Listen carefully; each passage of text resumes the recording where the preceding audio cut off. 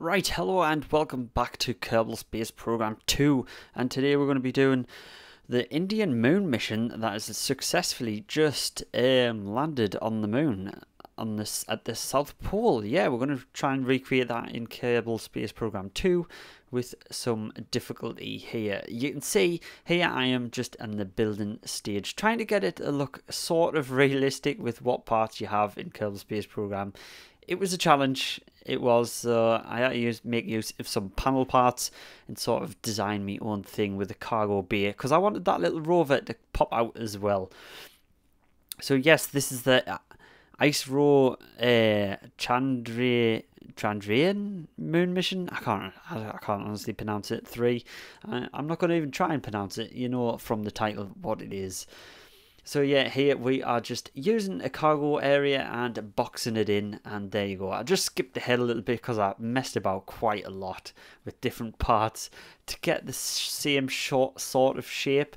And on the top there you can see I've just put a fuel tank, which will have the fuel for the landing stage, some side engines and a landing gear, and then just creating a rover here, just a little rover to go on the inside with an antenna.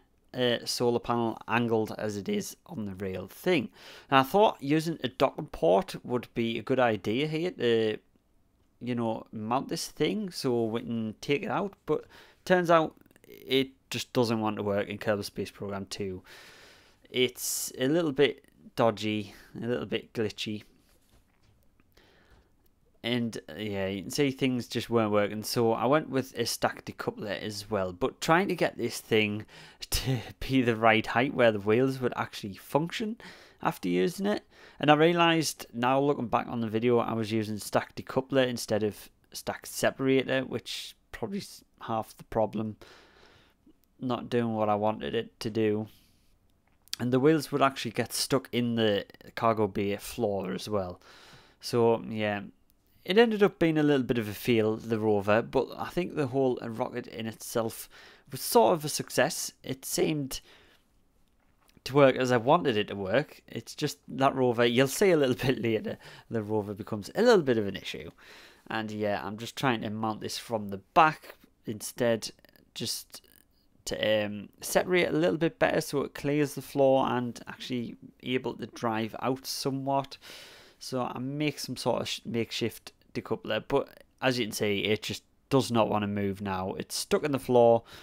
I fly up to try and get it to come out, and yeah, I thought, right, I've spent about 3 hours on this already. I need to move on. So we start designing the main stage here. And I went with some large parts. I'm trying to get it looking close to the real thing, so I wanted to get this strut section in the middle. And then obviously the main big booster and the 2 side boosters, but the solid rocket boosters didn't look right scale wise, so I had to make my own boosters here. But getting the engine right, getting the fuel thrust to weight ratio was really proven quite tricky, as you will see. And there we go, there's our basic shape anyways. And also, I should have done this onion staging, but as the real ones were solid rocket boosters, I didn't want to do that. I just wanted to have them drop off and not give any extra fuel to the main tank. This was already overpowered anyway. It had a lot of fuel. Although, coming down to it, I don't think I was left with much fuel. But there we go. We're just trying to colour this thing to match the real one now. That little grey part in the middle. And there we go. So, first launch attempt. Here we go.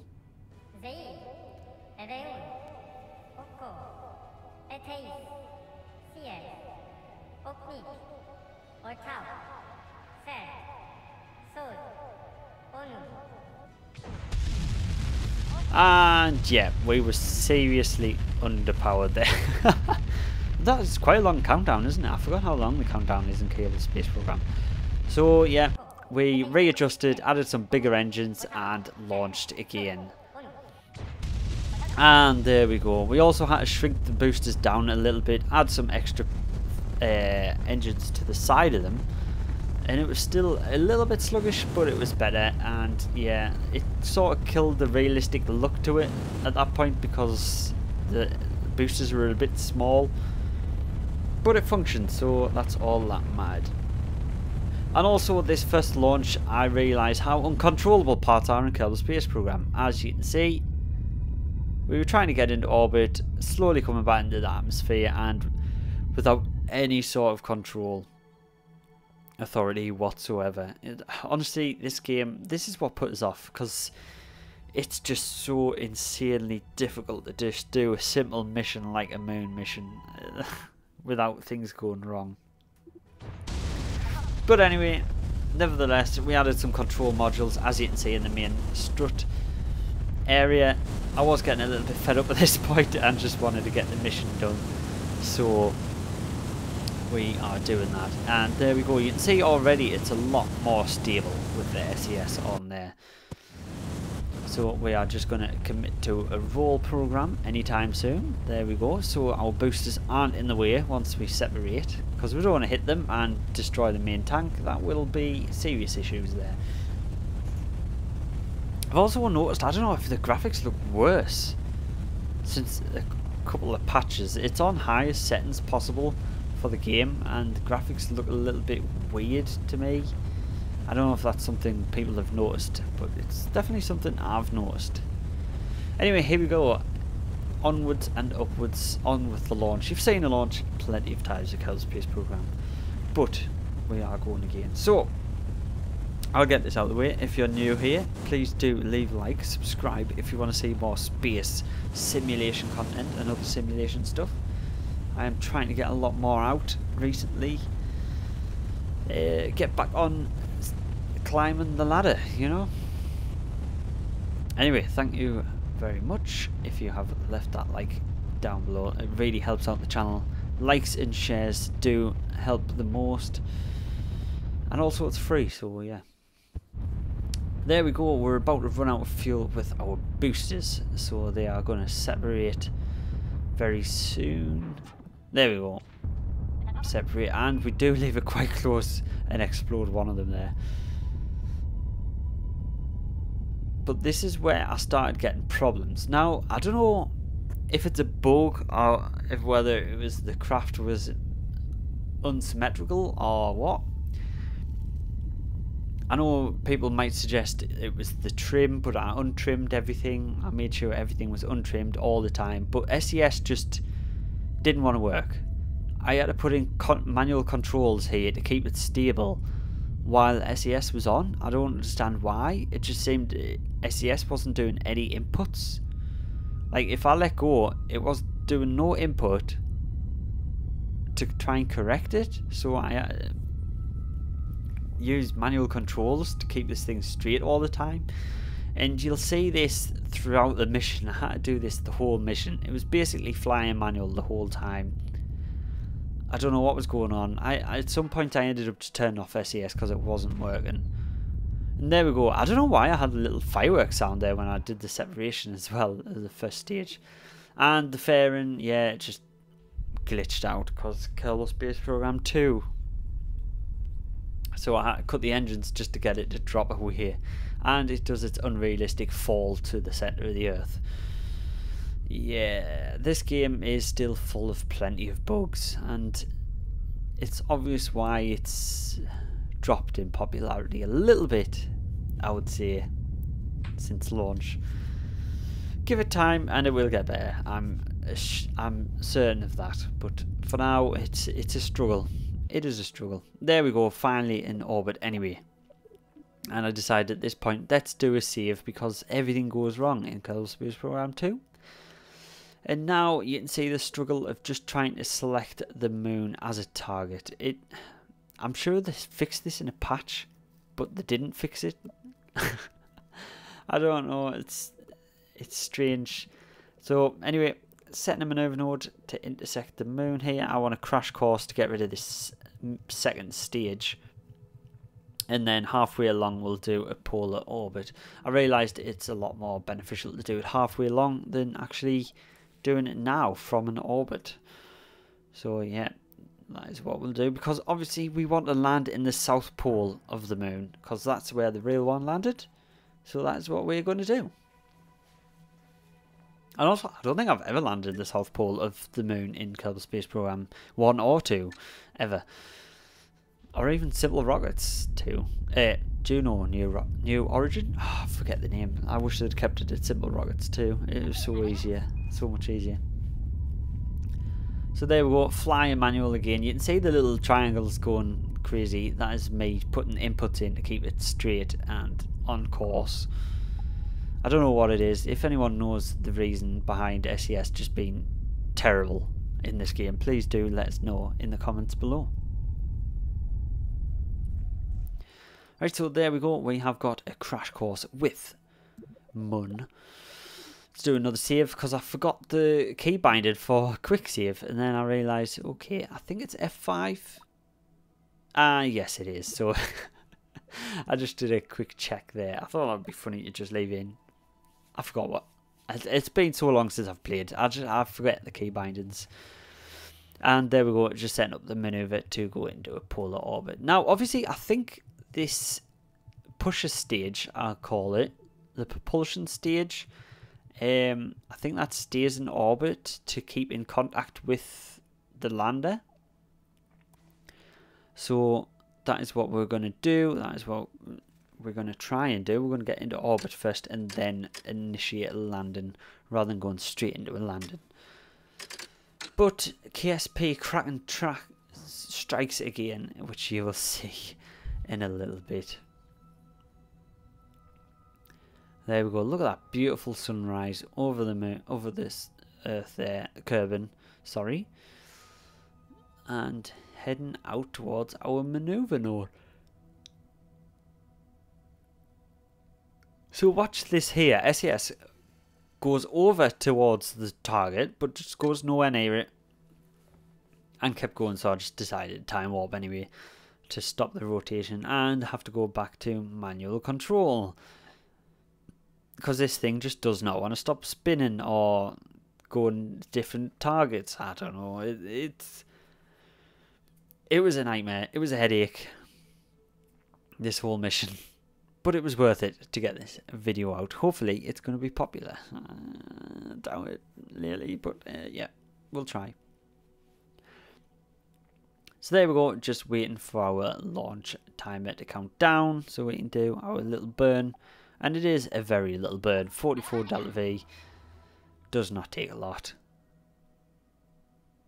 And there we go. Snap out of that. Brilliant. We are now in polar intersect with the moon.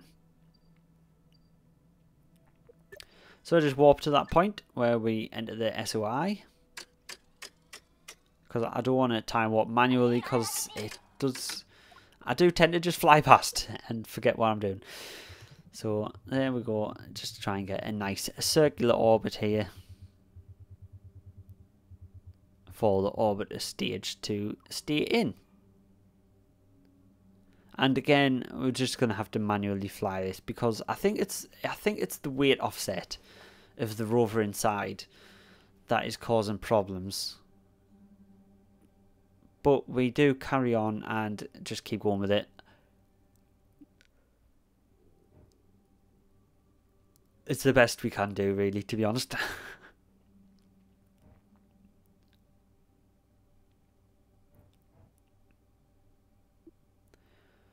Yeah, see, as it's just nowhere near the target, so we're just time warp to start our rotation anyway. And there we are, coming up on the beautiful moon. It looks a lot better in this editing window than it does in the game in real life. I hope it looks good on YouTube. Probably does look better on YouTube.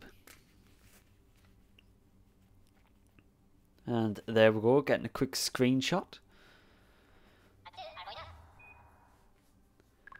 And starting our burn. There we go. Coming in for a nice circular orbit around the moon, and the propulsion stage should stay up there and provide feedback to the lander.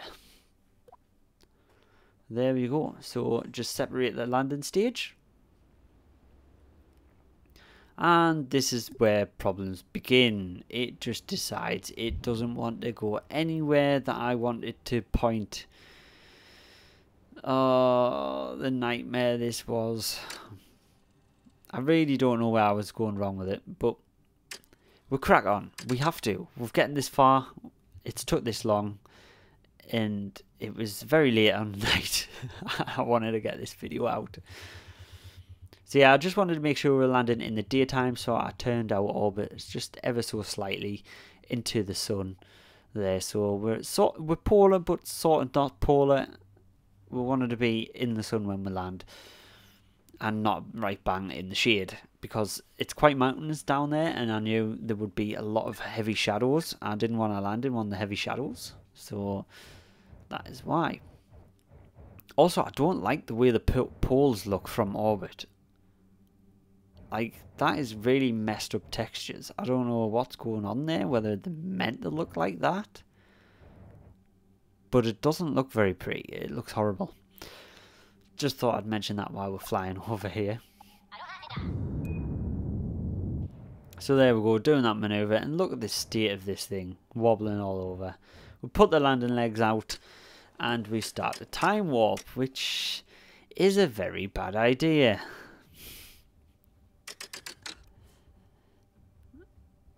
And there we go. You know our perfect circular orbit that we had planned? It is now decided to crash into the moon, which I thought this was what they'd fixed. I was looking for a lazy orbit. I realised I haven't got it in this version. I haven't updated lazy orbit. That is not fixable. We're just going to have to let it crash and deal with it. I'm sure that the patch notes said that that was fixed as well. I don't know if it's I need to make a new save or what. But there we go. There's another thing. The landing legs pop every time you exit time warp and just fling the craft into a spin. Oh, this game. This game is a headache. Like, this should not be this hard, should it? A simple mission is landing on the moon. Should not be this hard. So time warp again to stop the rotation. Nothing. I put the landing legs away at time warp, and we still get that little bounce, but not as bad. Put SAS on. It does absolutely nothing. So we use manual control to try and keep it as straight as possible, and still just failing at that. Look at the state of this. I'm so sorry, guys. This is such... It was trying to be a realistic mission, and it turned into a bit of a joke mission. But that's the way Kerbal Space Program crumbles, unfortunately, in KSP 2. That's how it goes. And I hate getting that stupid warning, lack of sun exposure. I know there is no sun exposure, but I have RTGs?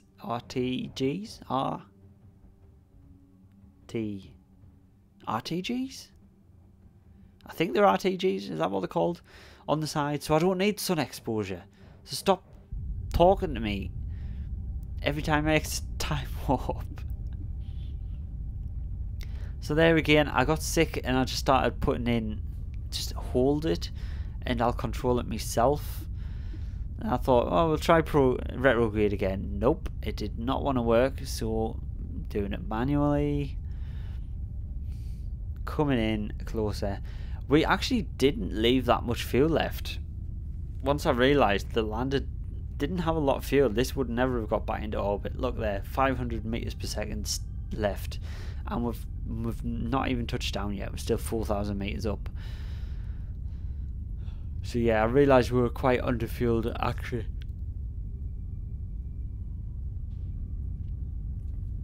But then, as we got closer to the ground, I realised how bumpy the South Pole actually is on Moon.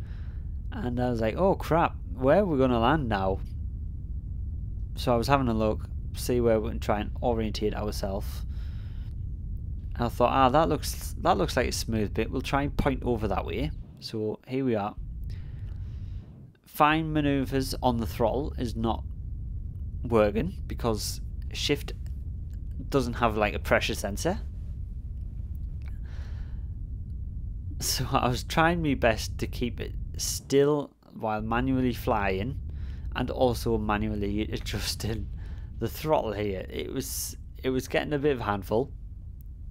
it was getting a bit of a handful. And I thought, okay, we're doing it. We're doing it this time. Okay, throttle on, throttle off, throttle on, throttle off, and realised we are really sideways. We need to fix our movement, and ended up going up. Like, right, okay, I need to manually adjust the throttle, but also losing control because I'm looking at the throttle. And I'm like, right, I don't know what I'm doing now. Which direction am I meant to be heading? Oh, no, that is not what I want to do. Just power up and, yeah. Quick save time. And we're back up for attempt 2. And hopefully SAS is working. No, it is not. So put the landing legs away. I do a little bit of time warping to stop our rotation. Figured, does this fix SAS? Nope, not in the slightest. So we're going to go manual the whole way down and just hope for the best. That's what we always do, isn't it? Just hope for the best and see what happens. So this time we're stopping a little bit shorter, so hopefully it's a bit smoother. And it did turn out to be a little bit smoother ground than where we were landing the first time. So it worked out in our favour in that sense.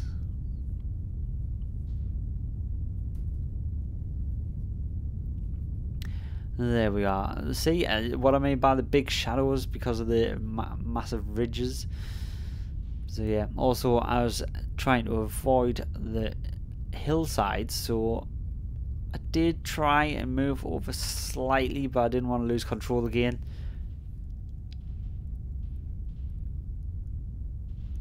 Bringing it down ever so slightly, and I thought, right, that's a slope, we don't want to land there. Let's move over a little bit to this lighty area over here. And I realised I'm starting to lose control again. Use the mouse for throttle control, but don't look at it this time.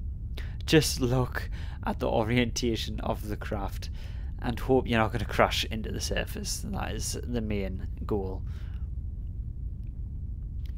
So there we go. See our shadow coming into view, how close we actually are, and boop, cut the throttle, and we are down. Thank God for that. So there we go, doing a quick save before we go and try and deploy the rover. Again, I thought this might work in low gravity. So I left the impulse on that, thinking it would chuck it out the doors, but no. The rover just did not work. I tried the wheels and they just would not collide with the surface. So unfortunately, the rover is stuck in there. So I thought, well, we're just going to have to get a nice screenshot of the rover peeking out of the doors for the thumbnail. But anyway, thank you very much for watching this one. I hope you enjoyed it. If you want to see more like this, please do let us know. Leave a like, comment, and subscribe because it is free. And yeah, we're just going to have to let this crash into the ground because... Oh no, actually I didn't. No. I didn't let this crash into the ground. I actually saved it. I just put it into a higher orbit. Yeah, I remember that. I thought, okay, we want to be in contact with our lander, so we'll just put it into an orbit again and leave it there.